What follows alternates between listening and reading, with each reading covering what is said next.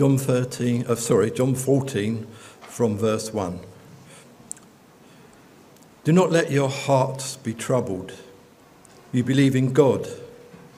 Believe also in me. My Father's house has many rooms. If that were not so, would I have told you that I'm going there to prepare a place for you?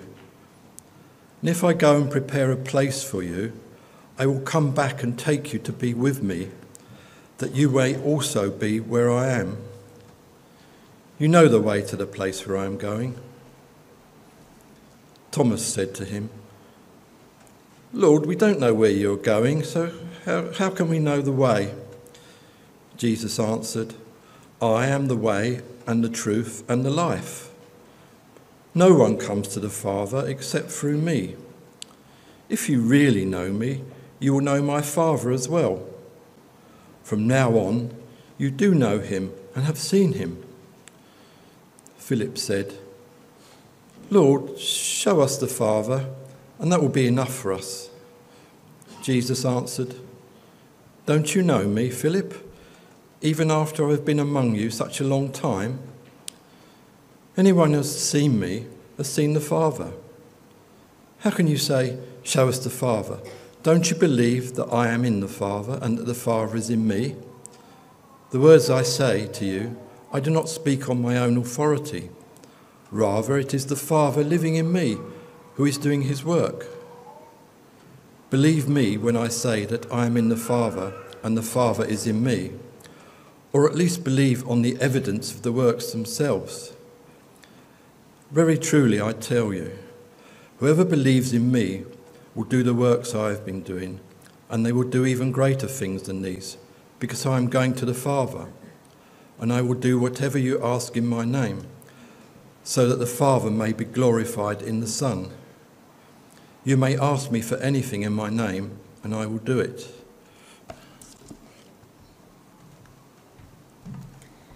If you love me, keep my commands, and I will ask the Father, and he will give you another advocate to help you and be with you forever, the Spirit of truth. The world cannot accept him because it neither sees him nor knows him, but you know him, for he lives with you and will be in you. I will not leave you as orphans, I will come to you. Before long, the world will not see me anymore, but you will see me. Because I live, you also will live. On that day, you will realize that I am in my Father, and you are in me, and I am in you. Whoever has my commands and keeps them is the one who loves me. The one who loves me will be loved by my Father, and I too will love them and show myself to them. Then Judas, not Judas Iscariot, said, But Lord, why do you intend to show yourselves to us and not to the world? Jesus replied, Anyone who loves me will obey my teaching. My Father will love them, and we will come to them and make our home with them. Anyone who does not love me will not obey my teaching. These words you hear are not my own. They belong to the Father who sent me. All this I have spoken while still with you. But the Advocate, the Holy Spirit, whom the Father will send in my name, will teach you all things and will remind you of everything I have said to you. This is the word of the Lord. We are in deep waters this morning in this passage. I'm going to pray again.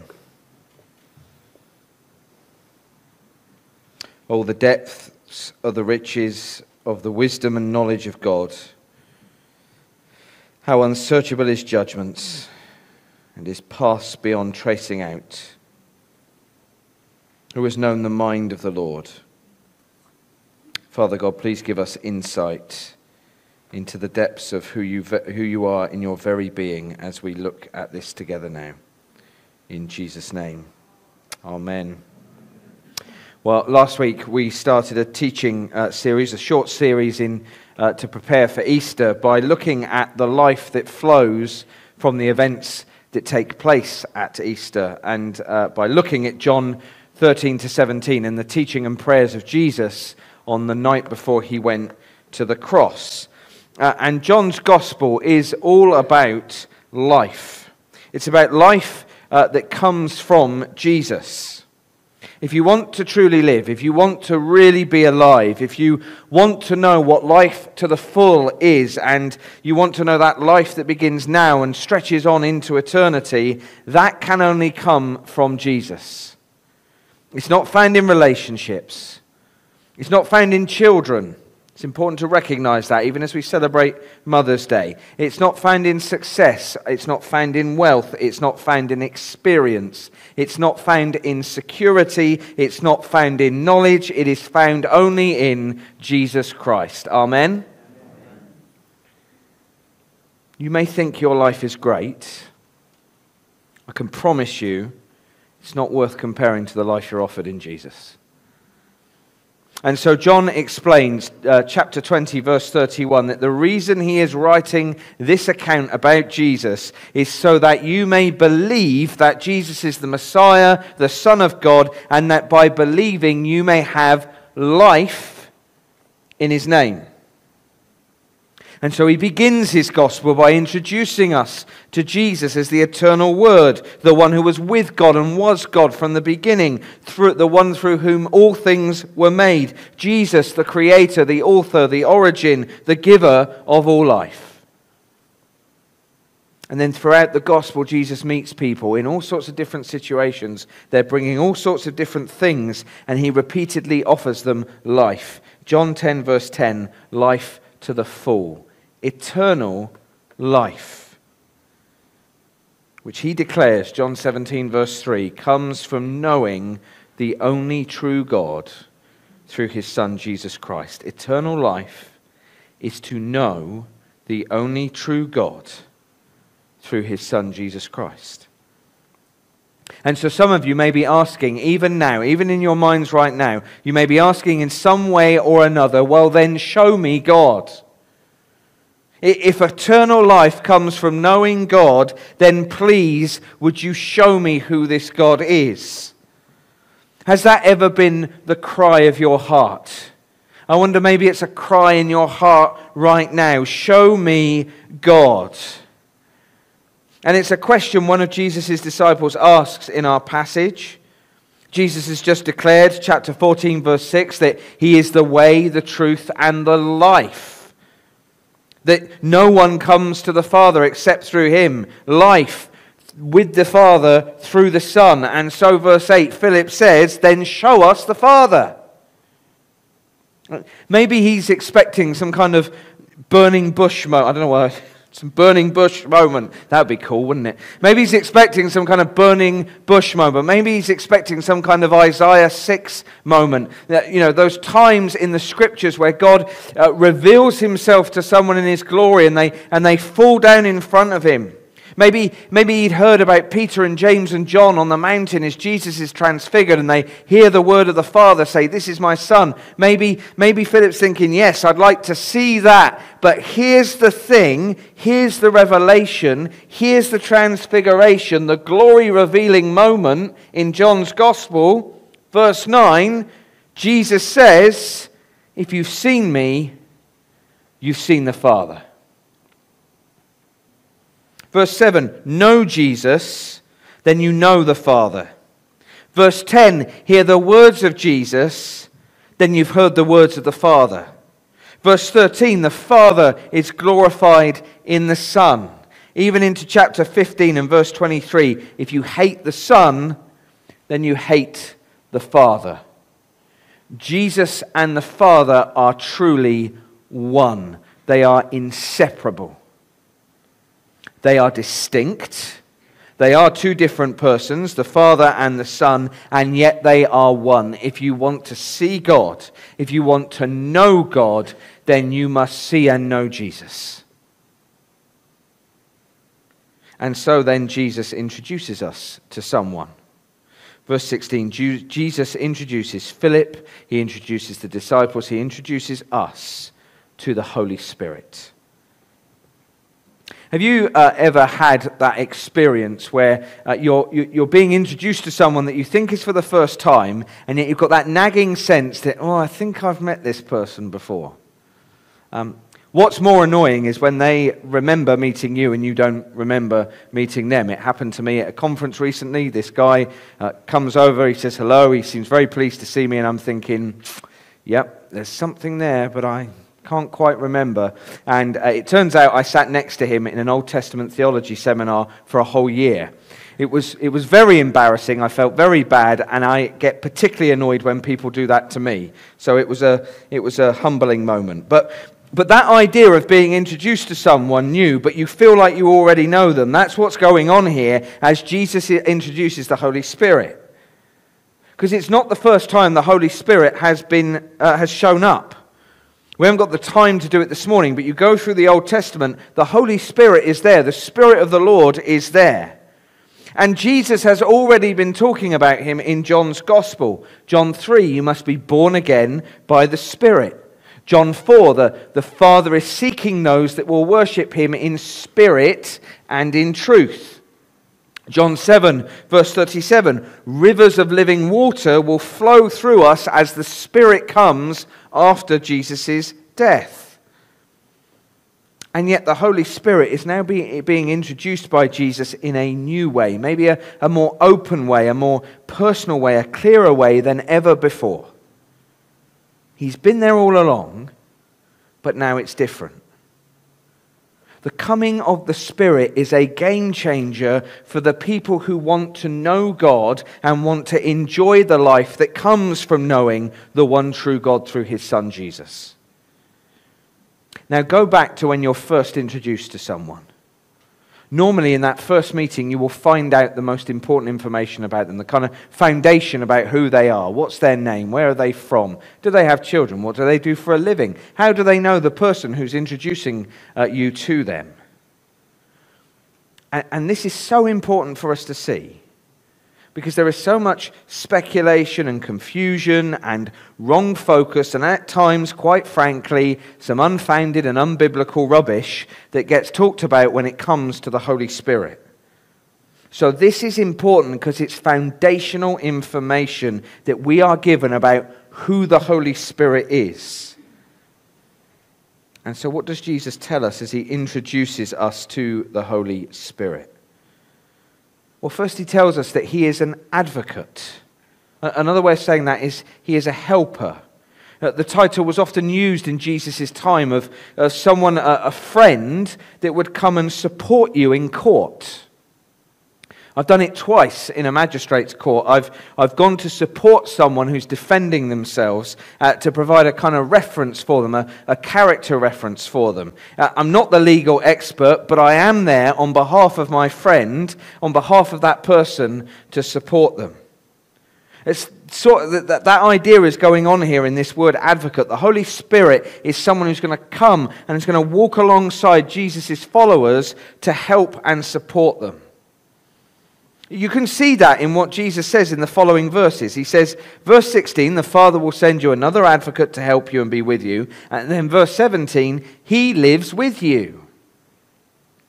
He's going to be there with you. He's going to walk alongside you. He's a friend, a companion, a supporter, a strengthener, a helper.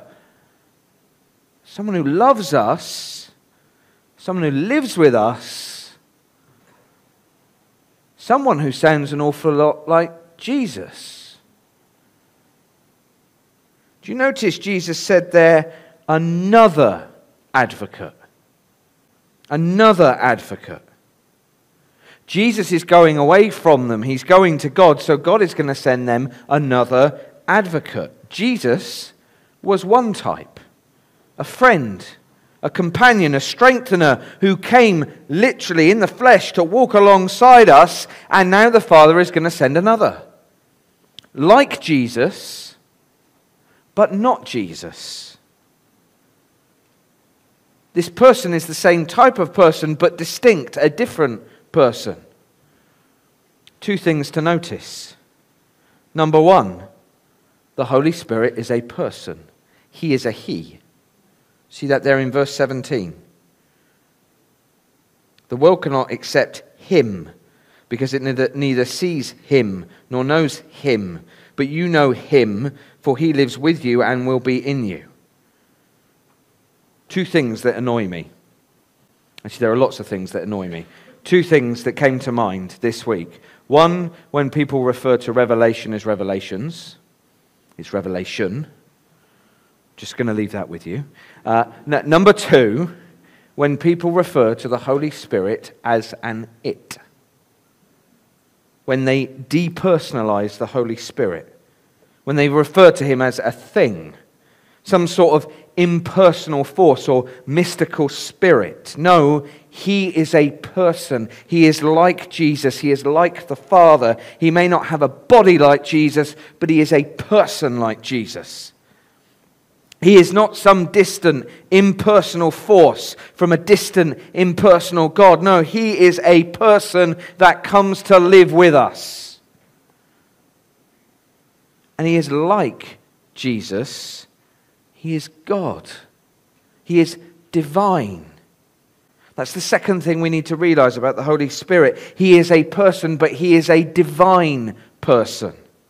We're talking here about the third person of the Godhead, that the one true God who Jesus wants us to know is a God who is in three persons. Not three parts of God, not God divided up into three ways. No, one God in three persons. Each is a distinct person. The Father is not the Son. The Father is not the Spirit. The Son is not the Spirit. The Son is not the Father, and so on and so on. They are distinct, and yet they are also in no way separate. They are one. Union, but not fusion. One God in Trinity, Trinity in unity. And so we can say that there is one God, that God is three persons, and that each person is fully God. Now think about that. Hold that in your mind as you hear Jesus say in verse 17 that the Holy Spirit will live with you and will be in you. Game changer. God is not just dwelling with us. God is dwelling in us. That's got to be a game changer, right? Yeah? Some of you don't seem convinced that the Almighty God, the creator of heaven and earth, the one who is before time and will go on after time, the one who made everything, sustains everything, who controls everything, who knows everything, who is the greatest power in all of the universe, who came and sacrificed himself for you, you don't seem to believe that being in you is a game changer. Is it a game changer? Man, you get me to work hard sometimes. You really, And then the last part of his introduction that Jesus gives to the Spirit is that the Spirit is a spirit of truth. And I think that reinforces the divine nature of the Spirit, his closeness to Jesus. Jesus has just said in verse 6 that he is the truth, and now he introduces us to the Spirit of truth. Back in John 4, Jesus said that he is seeking people who will worship him in spirit and in truth. So what does Jesus mean when he introduces the Spirit as the Spirit of truth? I think he means that this is the Spirit who communicates truth. He communicates truth. We can see that in the two other times in this section where Jesus describes the Spirit as the Spirit of truth. So John 14 verse 26, the Spirit of truth will John 15 verse 26, the Spirit of truth will testify about Jesus. John 16 verse 13, the Spirit of truth will guide the disciples in all truth. The Holy Spirit is the one who reveals the truth about Jesus, who will lead us in the truth of Jesus, who will help us to walk in the truth of Jesus. He comes alongside us to help us to do it. He is in us to give us the heart to do it. He brings that deep truth into our hearts as he lives in us. So let Jesus introduce you to the Holy Spirit, the divine person who comes alongside us as our advocate to lead us in all truth, and as he does, brings us into the life of God himself. Verse 18, before long the world will not see me anymore, but you will see me. Because I live, you also will live. On that day you will realize that I am in my Father, and you are in me, and I am in you. Are you alive this morning? Good, that was much more affirmative than earlier. I'm pleased you know you're alive. Why are you alive? Are you alive because you're breathing? Are you alive because your heart is beating? Are you alive because metabolism is going on in your cells at the moment? Are you alive because neurons are working across your brain? Well, is it just a case of, I think, therefore I am? And on one level, all of that is true. They're all signs of life. If a doctor was to come in here this morning to check if you're still alive, that's the sort of thing they might want to check. But all of us will know, won't we, that living is more than that. It's more than biological processes. Look there at what Jesus says at the end of verse 19. Because I live, you also will live. Remember the context of this conversation that Jesus is having here with his disciples. It began in John 13 verse 1. Jesus knew that his hour had come. He knew that the hour of the cross had come. The hour of his death had come. The hour of his resurrection and return to his Father had come. Jesus is going to die. Verse 19, before long the world will not see me anymore. And yet Jesus lives. He's alive. Before long, the world will not see me anymore, but you will see me. Because I live, you also will live. Jesus is pointing us to the greatest day, right? What day was that? The resurrection.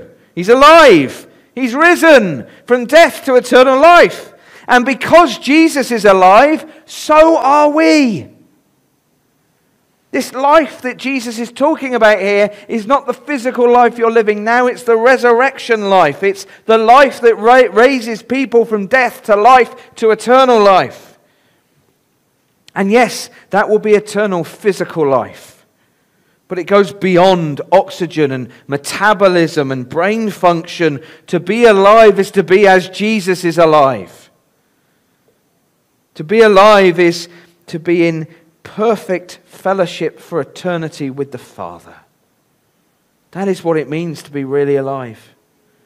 Goes far beyond those things to life in Jesus because Jesus is alive. Amen? Life forever lived in fellowship with the Father. Verse 19, second half of verse 19. Because I live, you also will live. On that day, you will realize that I am in the Father, and you are in me, and I am in you. That is an incredible statement. It's an incredible statement. Jesus says, I am in the Father. He's talking about how he, as God the Son, has enjoyed this perfect and uninterrupted love and fellowship with the Father, perfectly one in eternity. So this is the one true God who exists in three persons, where each person is fully God, but they are perfectly one. Outside of time, the Father and the Son have been in perfect unity. They've enjoyed perfect fellowship. They've shared a perfect love.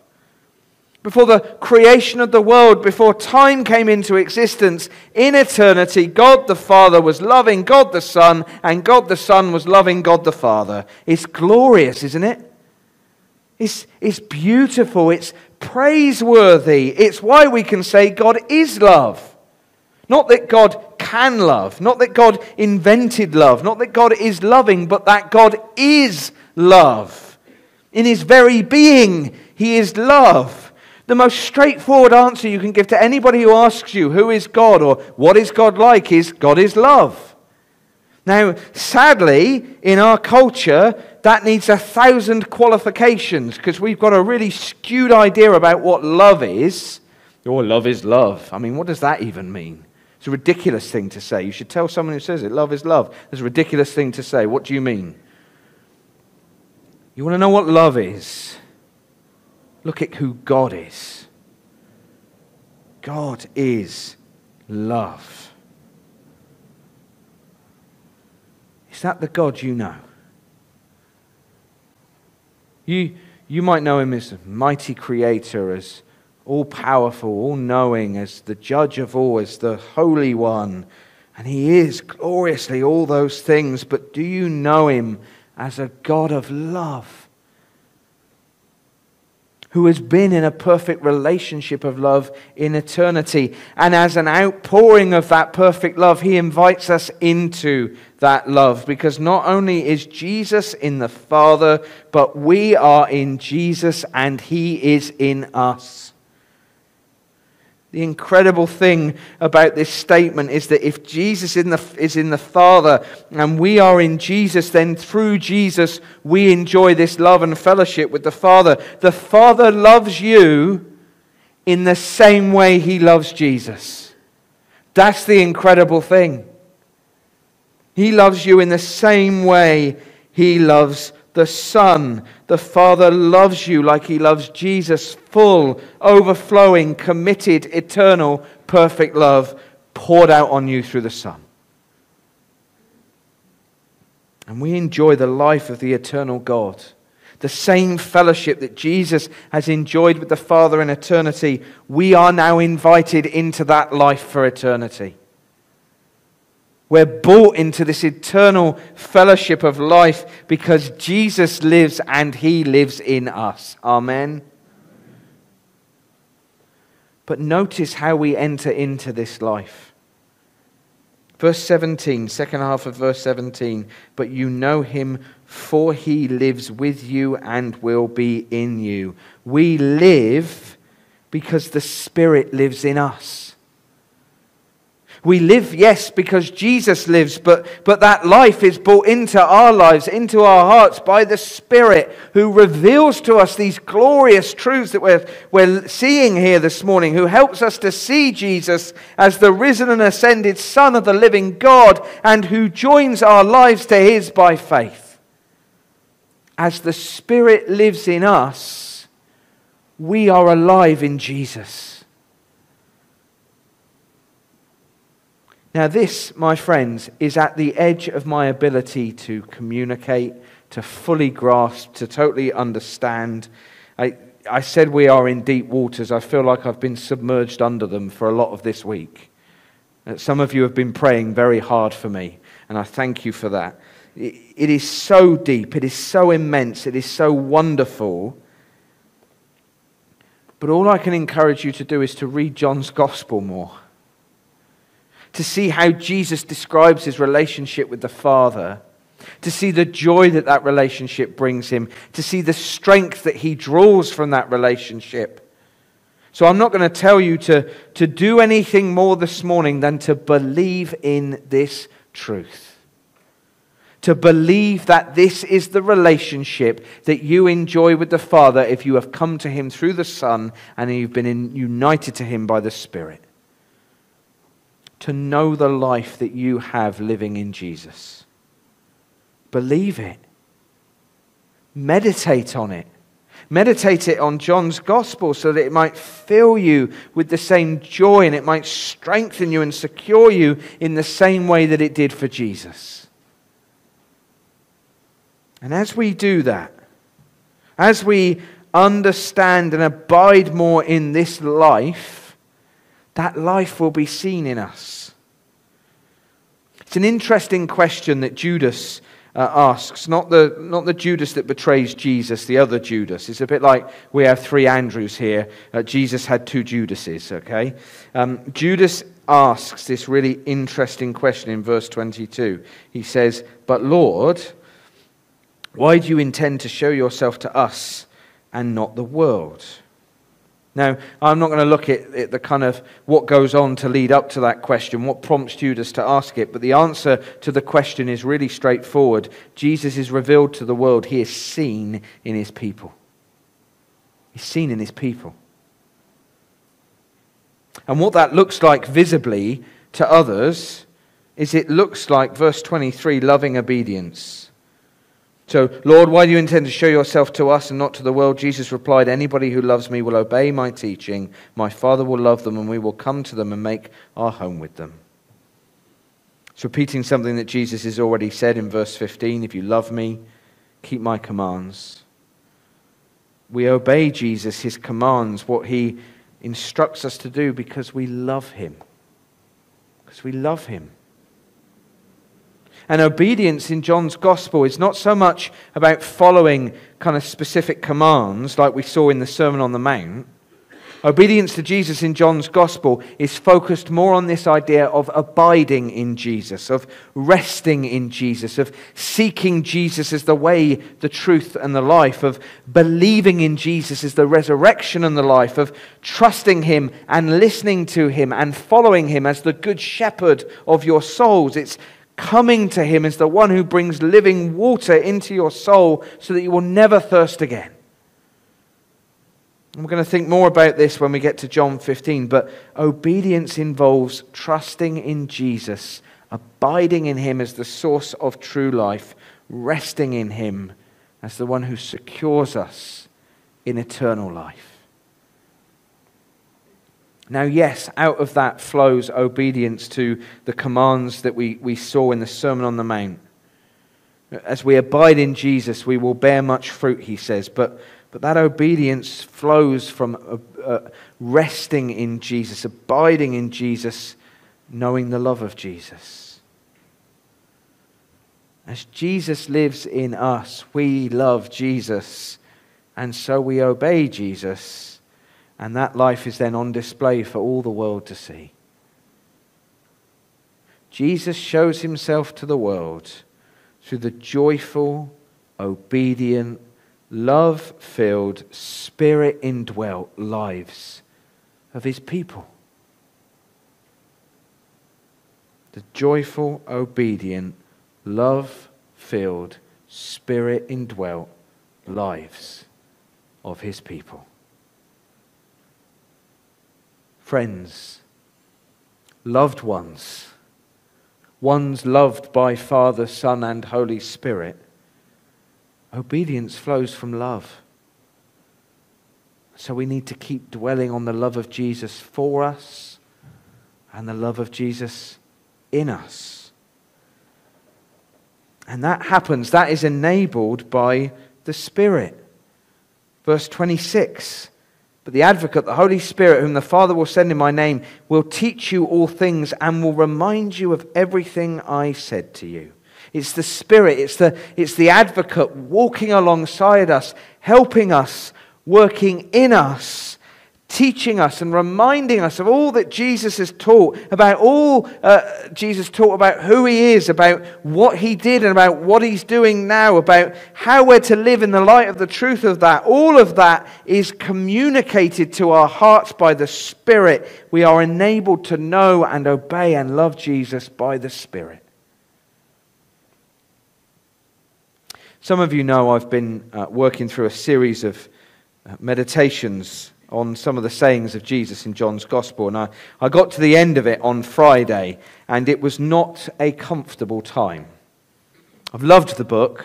It's been full of really encouraging things. I get to the last chapter, and I'm like, oh, that hurt a bit. And right at the end of John's Gospel is again this idea of the obedience to Jesus flowing from a love for Jesus. So some of you will know the story. Peter, he's enjoyed this wonderful breakfast with Jesus. There's been a miraculous fishing expedition, and Jesus is on the shore and he's cooking fish and he eats breakfast with the disciples. And Peter is walking along the road with Jesus by the shore, and Jesus asks him something 3 times. What does he ask him? Do you love me? Now I want you to think for a second, if someone asked you that question 3 times in quick succession, how would you feel? You know, if your wife or husband says to you, do you love me? Do you love me? Do you really love me? You're going to start to get offended that they are questioning the sincerity of your love for them, aren't they? And Peter here, he's like, come on, I love you. Do you love me? Are you sure you love me? Do you really love me? Well, just know that Jesus isn't asking this because he's not sure. He doesn't know how Peter feels. He's Jesus. He knows exactly how Peter feels. Jesus is asking Peter because he wants Peter to know how he feels. He wants Peter to reflect and to be sure, do you love me? And Peter is emphatic, isn't he? Lord, you know all things. You know that I love you. And how does Jesus finish? He says, follow me.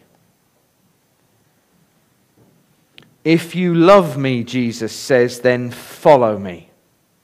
If you love me, obey my commands. And this was the uncomfortable bit. What if Jesus was to ask me that question? 3 times. Do you love me? Do you love me? Do you love me?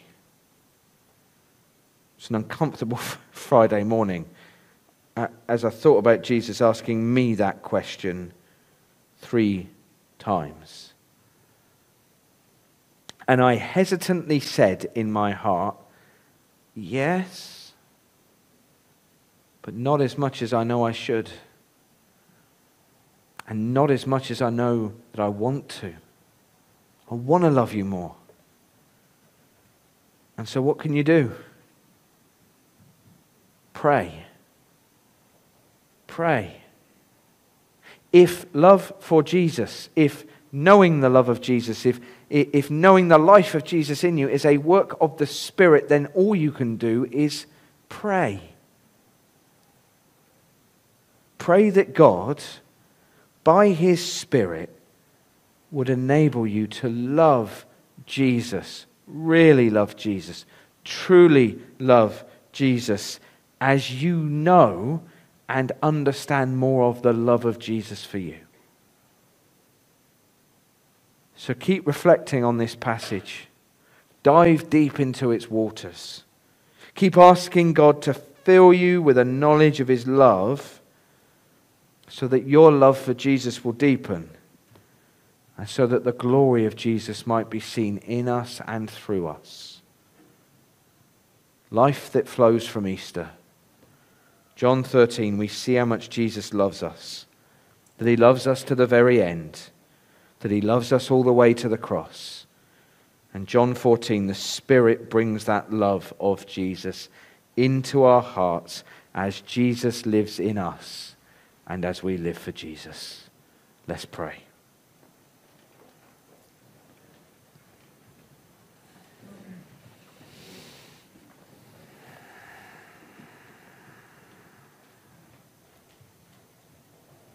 Lord, we see the wonder of the love of the Father and the Son and the Spirit. The love that you have shared for one another in eternity past and will do into eternity future.